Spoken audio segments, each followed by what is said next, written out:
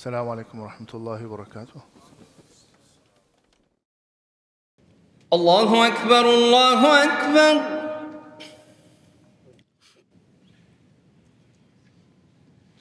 الله أكبر الله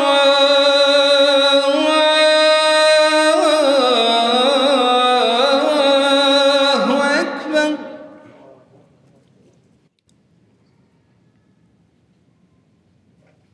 أشهد أن لا إله إلا الله.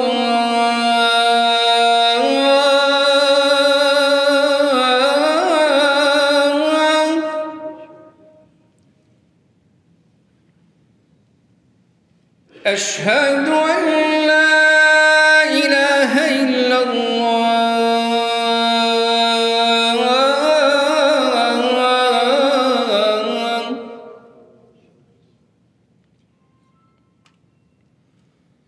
أشهد أن محمدًا رسول الله.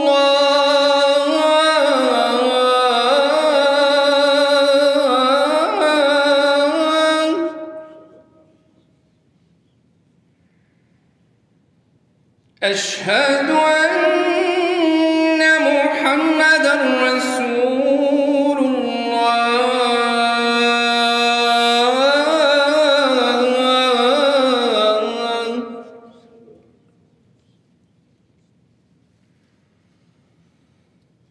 حي على الصلاة.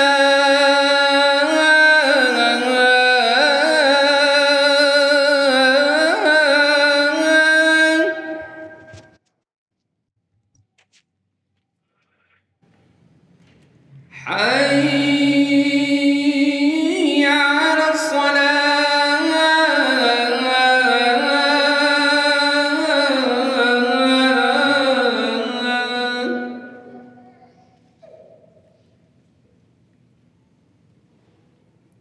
حي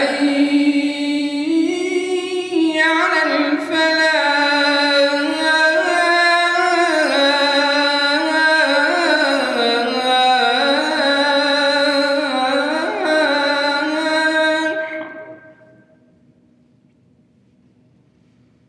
حي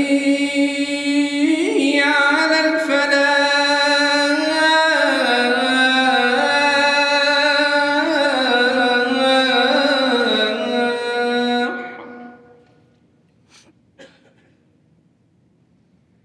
الله أكبر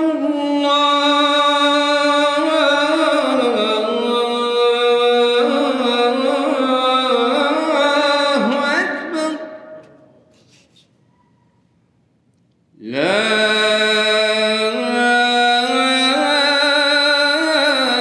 إله إلا الله.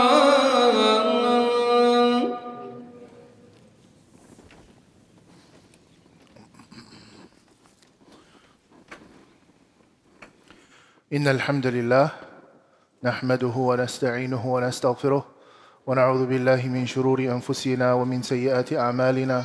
من يهده الله فلا مضل له ومن يضلل فلا هادي له، وأشهد أن لا إله إلا الله وحده لا شريك له، وأشهد أن محمدًا عبده ورسوله.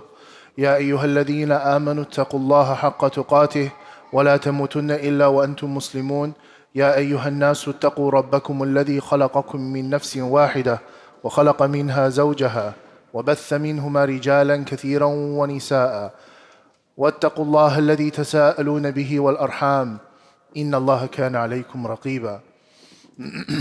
يا أيها الذين آمنوا اتقوا الله وقولوا قولا سديدا يصلح لكم أعمالكم ويغفر لكم ذنوبكم، ومن يطع الله ورسوله فقد فاز فوزا عظيما. أما بعد، فإن أصدق الحديث كلام الله، وخير الهدي هدي محمد صلى الله عليه وسلم، وشر الأمور محدثاتها، وكل محدثة بدعة، وكل بدعة ضلالة، وكل ضلالة في النار. We praise Allah subhanahu wa ta'ala. We praise Him, we seek His assistance, and we seek His forgiveness. And we seek refuge in Allah subhanahu wa ta'ala from the evil that is within our souls and from the evil that results from our sins. Whomsoever Allah subhanahu wa ta'ala guides, none shall misguide. And whomsoever Allah subhanahu wa ta'ala allows to be led astray, then none shall guide them back to the correct path. I bear witness that there is no God worthy of worship except Allah subhanahu wa ta'ala. And I bear witness that Muhammad sallallahu alayhi wa alihi wa sallam is his final messenger and prophet. Allah tells us in the Quran, O you who believe, fear Allah subhanahu wa ta'ala, be God conscious, and do not die except as Muslims. O mankind, fear your Lord who has created you from one soul, and from it its mate, and from it many men and many women. And fear Allah subhanahu wa ta'ala through the rights that you ask of one another, and by the wombs that bore you. Verily Allah subhanahu wa ta'ala is ever watchful over you. O you who believe, be God conscious, fear Allah subhanahu wa ta'ala, and speak the truth. He will render your deeds righteous, and He will forgive your sins. And whoever obeys Allah and His Messenger has achieved a great victory. Verily the best speech is the speech of Allah subhanahu wa ta'ala, and the best guidance is the guidance of Muhammad sallallahu alayhi wa sallam, and the worst affairs are those that are of innovation, for all of it is misguidance, and all of misguidance leads to hell. In the 5th year of Al-Hijrah, the Prophet ﷺ had sent out an expedition towards the eastern part of the Arabian Peninsula, or east compared to where Medina was, but it was located in the central region of the present-day Arabian Peninsula, Saudi, known as An-Najd. And so the Prophet ﷺ had sent about 400, if I'm not mistaken, fighters, and they had won the battle. And so in the evening, the Prophet ﷺ camped, or he encamped his army in a valley. But the Prophet ﷺ was also acutely aware of the dangers of ambushes and surprise attacks in the middle of the night. And so he ordered that there be people that will stand guard and make sure that ambushes and surprise attacks don't happen.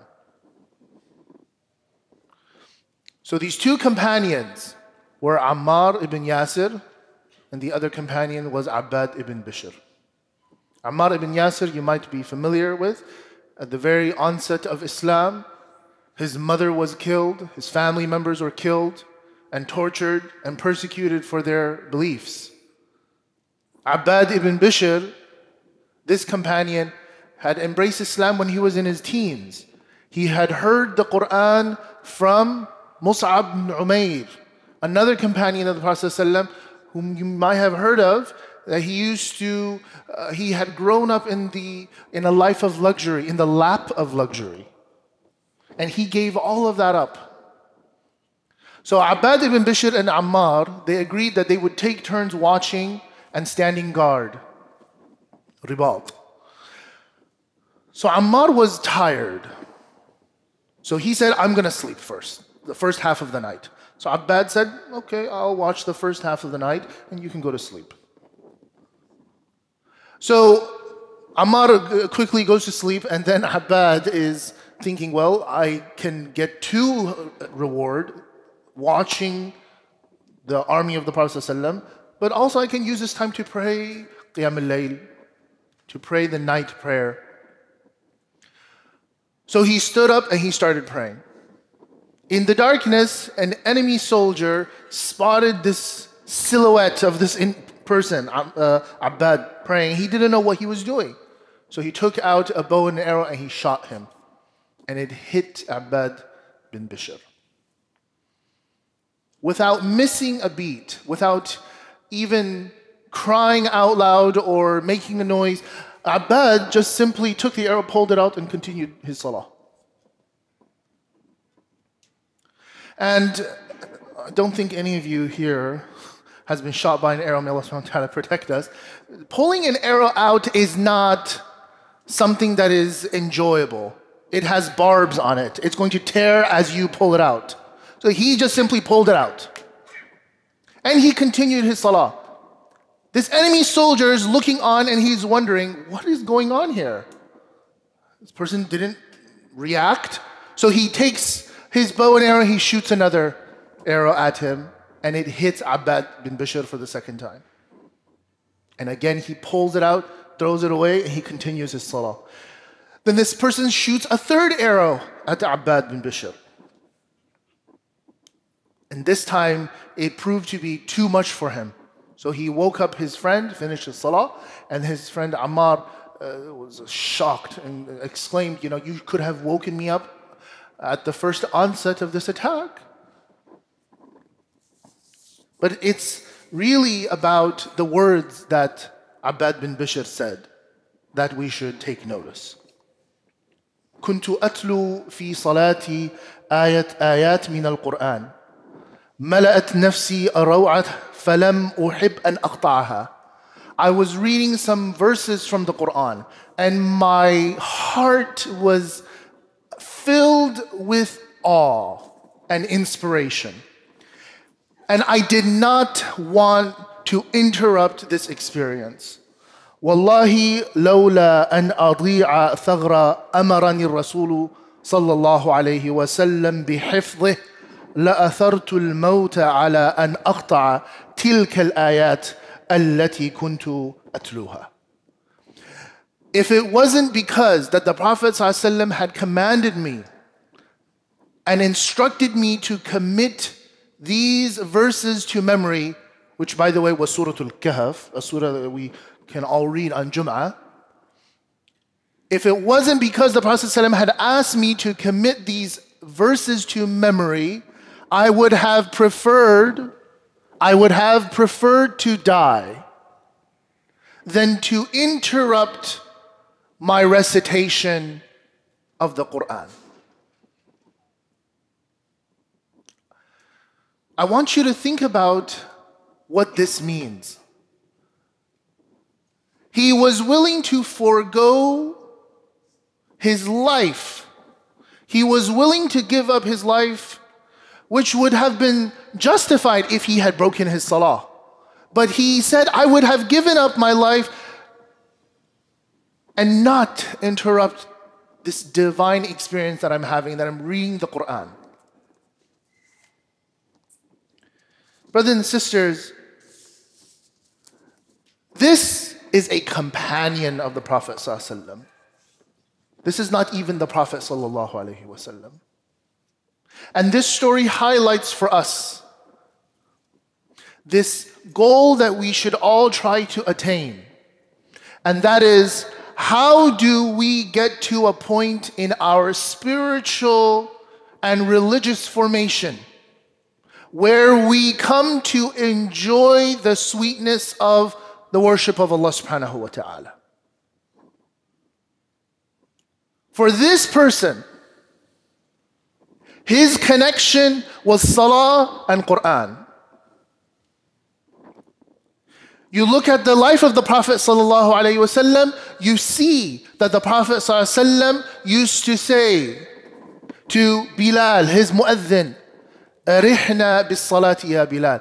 Give us ease. Bring this salah, call the iqamah so that we can start the salah, that's going to give me ease, that's going to give me joy, that's going to give me relaxation. The Prophet ﷺ used to pray at night until his feet would swell, until his feet, in some narrations, were cracked. And his wife Aisha radiallahu anha asked, Messenger of Allah, why do you exert all of this effort when Allah subhanahu wa ta'ala has forgiven you of your previous sins and for the future? He says, أَفَلَا أَكُونَ عَبْدًا شَكُورًا? Shall it not be that I am a grateful servant? So brothers and sisters, what exactly is causing? What are some of the reasons why we find the worship of Allah subhanahu wa ta'ala difficult? And as you know, Ramadan is coming along the way, and I am sure that majority of Muslims are excited for the festivities. Sometimes this excitement is because they get to eat nice food.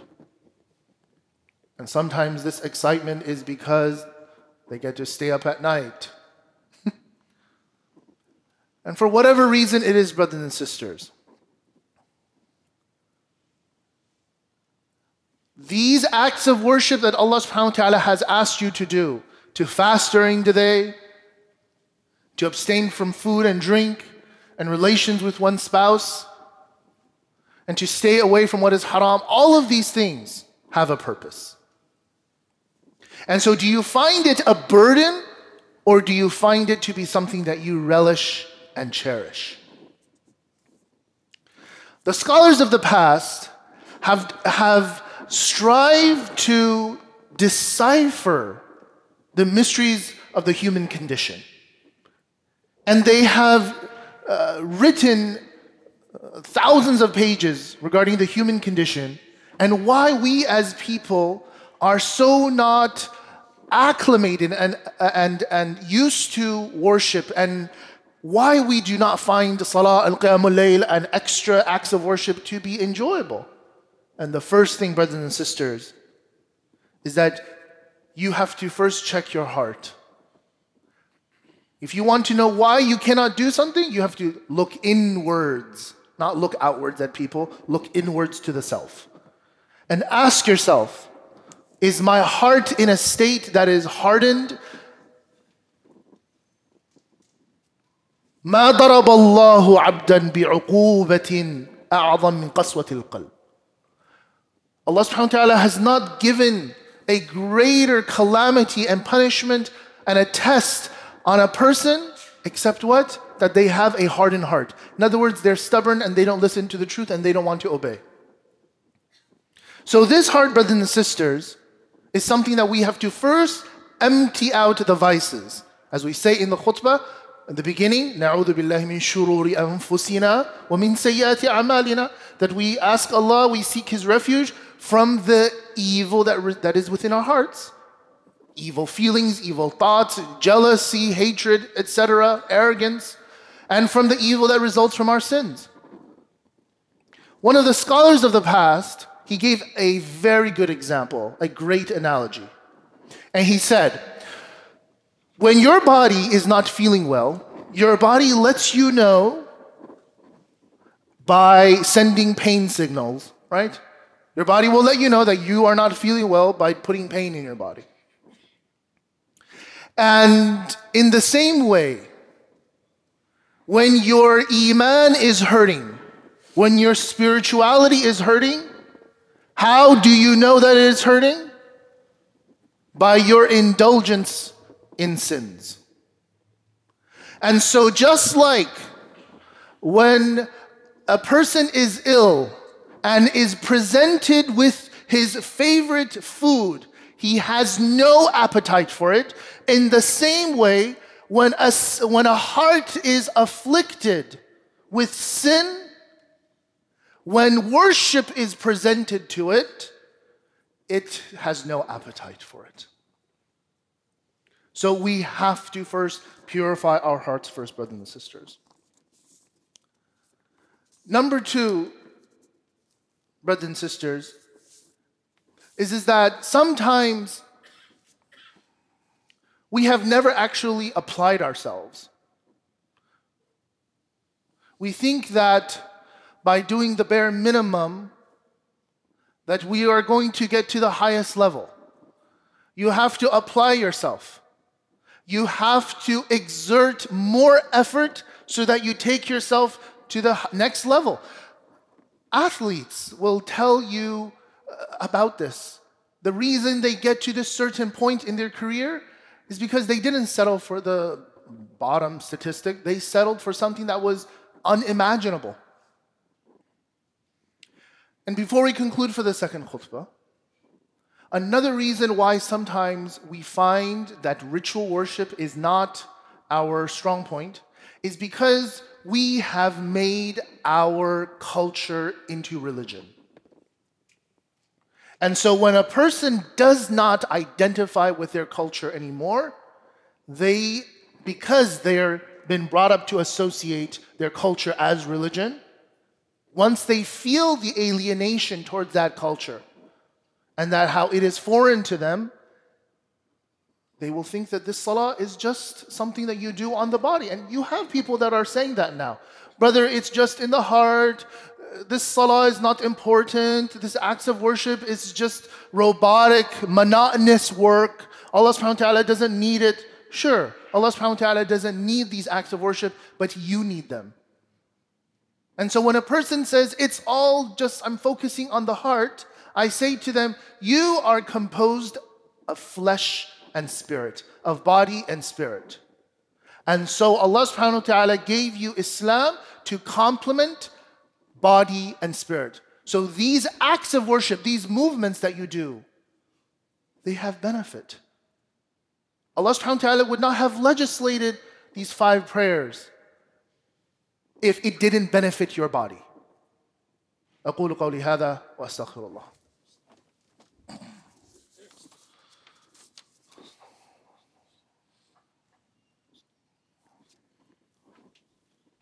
الحمد لله رب العالمين والصلاة والسلام على أشرف الأنبياء والمرسلين نبينا محمد وعلى آله وصحبه أجمعين. After talking about some of the reasons why we find it difficult to enjoy the sweetness of worship, let's talk about some of the practical ways that we can implement in preparation for Ramadan. Number 1, there is nothing wrong. There is no sin in admitting and acknowledging that worship is not a cakewalk. It's not an easy thing. Ibn Mas'ud radiallahu ta'ala anh, he was praying with the Prophet sallallahu qiyam al-layl. And he said, صليت مع النبي صلى الله عليه وسلم ليلة فلم يزل قائما حتى هممت بأمر سوء قلنا وما هممت قال هممت أن أقعد وأذر النبي صلى الله عليه وسلم. Ibn Mas'ud said, I was praying with the Prophet ﷺ qiyam al-layl, and I was standing by him, and the Prophet ﷺ had stood for a very long time, practically all of the night. And at that moment of weakness, I wished I had thought about doing something bad. So the people asked Ibn Mas'ud, what is this thing that you thought of doing bad? He said, I wanted to sit down. I wanted to sit down. That's what he considered to be bad. So, number 1, we have to accept that Islam, when we say Islam is a religion of ease, we also have to accept that Islam requires your devotion and practice and to develop healthy habits so that you become used to these acts of worship. Ibn al-Qayyim in his book Madarij as-Salikin, to summarize, he said that the traveler, if there is a traveler embarking on the road of worship, what are they going to see? The first thing they're going to experience is fatigue. They're going to find that these obligations are difficult. They're going to find difficulty associated with these acts. Why? Because the heart is not yet acclimated to servitude and worship. Number 2, brothers and sisters, is that we have to really examine deeply within ourselves and put our iman to the litmus test regarding, do we really love Allah subhanahu wa ta'ala? Do we love Muhammad sallallahu alayhi wa sallam? The Prophet sallallahu alayhi wa sallam tells us in a sahih narration, he says, ثَلَاثٌ مَنْ كُنَّ فِيهِ وَجَدَ حَلَاوَةَ الْإِيمَانِ. 3 characteristics that if they are in an individual, they will find the sweetness of faith. And the ulama, they have said that the sweetness of faith refers to finding the sweetness in worship, enjoying worship. And the first thing he says, that you will love Allah subhanahu wa ta'ala and that you love Muhammad sallallahu alayhi wa sallam more than anything else in the world. And number 2 is that you love a friend for the sake of Allah. It's not for some casual benefit because you happen to like the same sports teams, but because you have no problem having a relationship where you tell the truth to each other, that you call one another out, you encourage what is good. And the third thing the Prophet ﷺ says is that the person hates to go back to disbelief. He hates to return to disbelief after Allah subhanahu wa ta'ala saved him from it. So let's talk about this first part quickly. Love for Allah subhanahu wa ta'ala. Ibn al-Qayyim also comments in another book, and he says, when you really love something, in other words, the summary is, when you love something, all the obligations and responsibilities that are associated with it doesn't become a chore anymore in the person who loves what they do. It becomes an act of devotion. When you have football fans and you ask them, don't you find it really, or basketball fans, don't you really find it difficult when you're keeping your bracket? Isn't that just like way too much tracking and stuff? No, they don't find it difficult because they enjoy it. You tell the bodybuilder, don't you find all of this working out and stretching and sleeping at certain times and eating, don't you find that just too much work? To them, no, because they enjoy it, because that is their passion. The Prophet ﷺ says, ذاق طعم الإيمان من رضي بالله ربا وبالإسلام دينا وبمحمد صلى الله عليه وسلم رسولا. That person will taste the sweetness of faith when they are pleased, when they are proud of being Muslim, when you are pleased that Allah is your Lord, that Islam is your religion, as Muhammad ﷺ is your prophet. Do you see the obligations that Islam brings to you as a burden, or do you see it as guidance from Allah subhanahu wa ta'ala, as a blessing from Allah subhanahu wa ta'ala? Number two, your friendship with people. Sometimes it's okay to cut back on your social events. You don't have to go to every single da'wat, azimah that people invite you to. The reason why is because sometimes you need time for yourself to connect with Allah subhanahu wa ta'ala. And if every day you're working in your 9 to 5, working, and by the time you get home you're tired, and on the weekend that's your only free time, spend it with your family. Take some time to read the Quran. And that is why picking your friends is paramount. You want friends that will encourage you to do good, not just simply friends that will distract you from the worship of Allah subhanahu wa ta'ala. And the third thing the Prophet ﷺ said is that a person hates to return to disbelief. They hate to return to disbelief after Allah subhanahu wa ta'ala has saved them from it. And what does that mean? It means that you really cherish this Islam that Allah has given you. You don't take it for granted. You don't take it as a joke. It's not something you do when it's convenient for you. It's not something you do when you need Allah subhanahu wa ta'ala. But then when you don't need Allah subhanahu wa ta'ala, you don't come to Allah subhanahu wa ta'ala. The Prophet ﷺ, he said, remember Allah in times of ease. Allah will remember you in times of difficulty. The Prophet ﷺ, in two more points, the Prophet ﷺ also taught us about how we need to prioritize. And then, how many times do we read in the Quran where Allah subhanahu wa ta'ala says, أَفَلَا يَتَدَبَّرُونَ الْقُرْآنَ? Do they not ponder over the Quran? Brothers and sisters, how are you going to ponder over the Quran if you don't understand what the Quran is saying? For those who do not understand Arabic, and for many Arabic-speaking people, if you ask them certain words in the Quran, they don't know what they're saying. Do you understand the Quran? So, if you want to be able to ponder over the Quran, you have to understand it. And if you want to enjoy the recitation of the Quran, you have to be able to ponder over it. So, make that a personal goal for yourself. Connect back to Allah subhanahu wa ta'ala.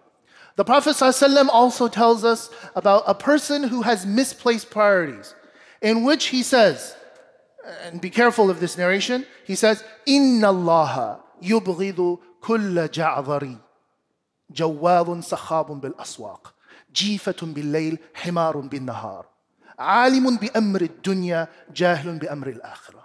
This hadith gives me a chill when I read this hadith. It really makes you think about what is your priority? The Prophet ﷺ says, verily Allah dislikes these following characteristics. He said, ja'adari. Ja'adari in Arabic basically means the person who is arrogant and doesn't listen to advice.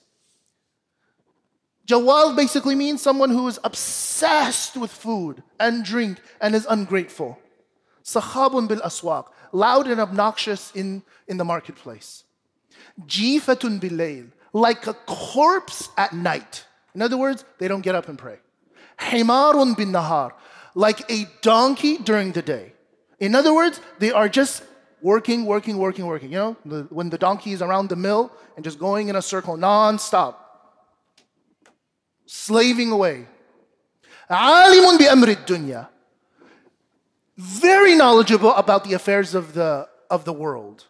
Jahil, completely ignorant about the affairs of the akhirah. So brothers and sisters, this hadith is not condemning people who are well versed in their careers. It is saying, do you know about the akhirah as much as you know about the dunya? Finally, brothers and sisters, one time the Prophet ﷺ missed praying at night. He didn't get up. And he asked his wife, who had folded my mattress? So basically, the Prophet ﷺ's mattress, it was very, very thin. And so what the Prophet ﷺ used to do is that he used to fold it in half like this. But his wife, Salama, she folded it again in half. So make it 4 layers to make it comfortable for the Prophet ﷺ. Compared to our Beauty Rest and, Simmons, whatever, mattresses that we have, this is not even anything. She folded it again. And when the Prophet ﷺ got up, he was frustrated. And he said, who did this? She said, I was just folding it to make it more comfortable for you. He says, fold it back, return it to its state, because I missed my salah because of it. In other words, don't indulge your body in too much luxury and enjoyment and eating and sleeping, because that body becomes lazy and you will not be able to perform. Inna Allaha malaikatahu yusalluna ala an-nabiy ya ayyuhalladhina amanu sallu alayhi wa sallimu taslima. Rabbana atina fid dunya hasanah wa fil akhirati hasanah wa qina adhaban nar. Allahumma salli ala Muhammad wa ala ali Muhammad kama sallaita ala Ibrahim wa ala ali Ibrahim innaka Hamidum Majid. Wa barik ala Muhammad wa ala ali Muhammad kama barakta ala Ibrahim wa ala ali Ibrahim innaka Hamidum Majid. Wa aqim as-salah.